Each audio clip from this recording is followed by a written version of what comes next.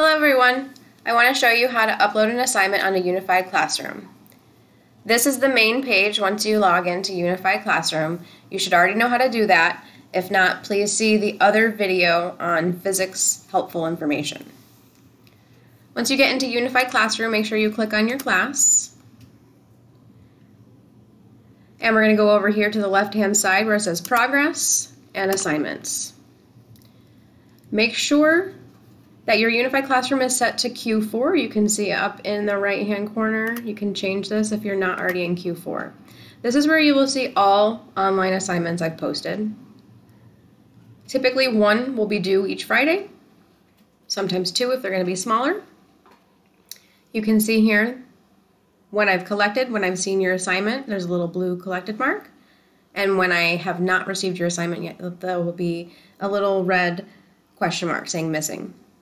How you upload an assignment is right here on the right-hand side. Next to assignment details, you'll see upload file. And you can upload from your computer, from your Microsoft OneDrive, or from your Google Drive, wherever you've saved the file that you've created. Once you upload the file, you will be able to see it right here under My Files. I will also be able to see it and give you a grade.